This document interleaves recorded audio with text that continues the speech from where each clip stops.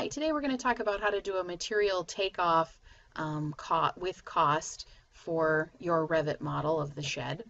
And so we're going to do that by creating a schedule just like any other schedule. You can do that by going down on the left under your project browser, right-clicking under Schedules and Quantities and saying New Schedule there. Or you can go on the View tab, the Create panel, and then up on the right here under Schedules, going to Material Takeoff.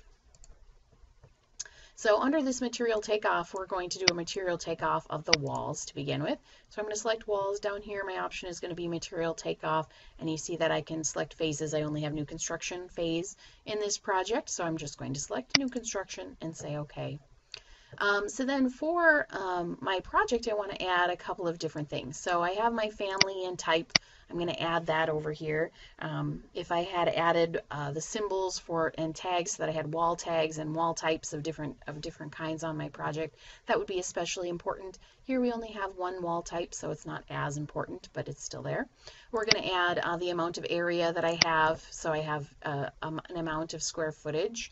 And then I'm also going to add in my material cost, and I'm going to say add with that as well.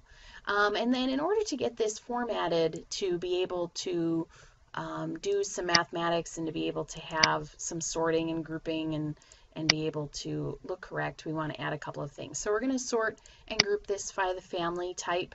We're going to itemize every instance here, and we are also going to include a grand total. And under the formatting, we're also going to just leave that alone for right now.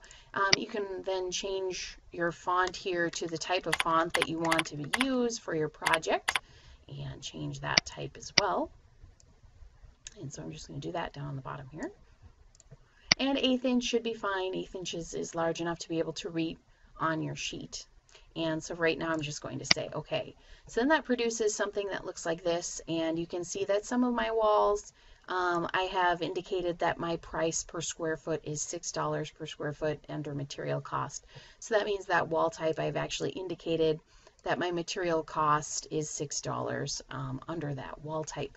And sometimes it's not very good about identifying what those different types are. And so we're going to go in and make some modifications to be able to have this work a little bit better. So underneath our fields, we're going to go back in there and say edit, and we're going to create and add a few more fields. So we're going to add description, and I'm going to move that up so that it's under my family and type. I'm going to remove my material cost just because it's giving me a hard time. And you'll find that that's the case with Revit. The material cost that gets manually input sometimes is not accurate and does not show up everywhere. It just shows up in some places, which makes for bad math. So we're going to add a category that's called cost, and we're going to add that on there.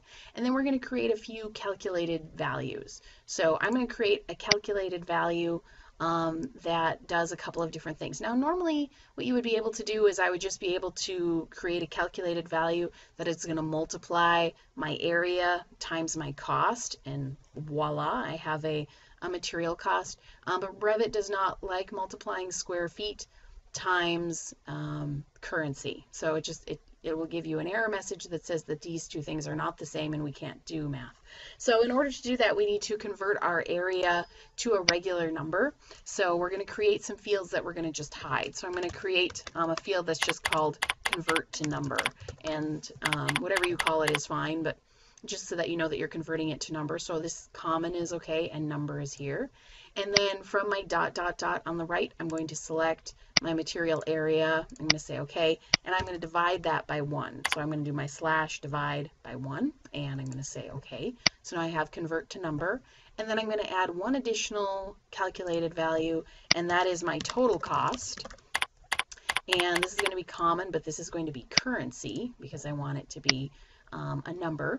And I'm going to take my convert to number. So again, clicking on that ... don't try and type it in, because if you type it in slightly different, it gets mad.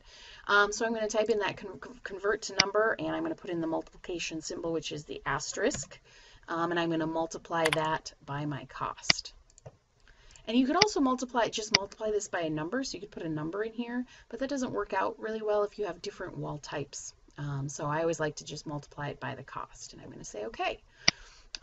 And then underneath this total cost, I'm going to make a little bit of modifications to its formatting.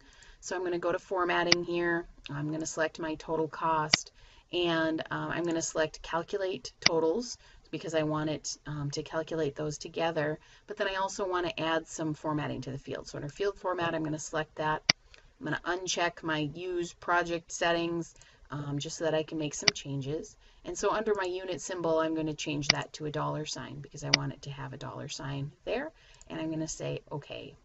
I'm then going to select my convert to number field, and I'm going to select hidden field because I don't want that to show up in my table here. It's just really, it's a hidden thing so I can get my thing to work correctly.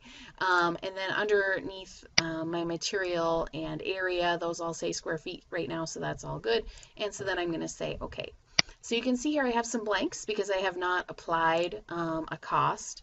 And so under this cost category, I'm going to say 6 and enter. And what it's going to do is it's going to say it's going to apply this change to all things of this same type, which is really handy. So all of the walls that it's finding, exterior shed with siding, it's going to change them all. So, and I want that, so I'm going to say OK. Now if you had different wall types, you would have to enter in that cost for each of your different wall types, and you would update that accordingly. Again, here under the description, so I'm going to put a description in here that I have an exterior wall. I have 2x4 wood studs, and that I have OSB sheathing, and in my case I have metal corrugated siding. And again, it's going to ask me, do you want to apply that to them all? And I do, so I'm going to say OK. So you can see there that that is doing some math for me. It's adding them up all at the end here, so you can see that I'm spending almost $7,700 on materials for my exterior walls. So that's a material takeoff.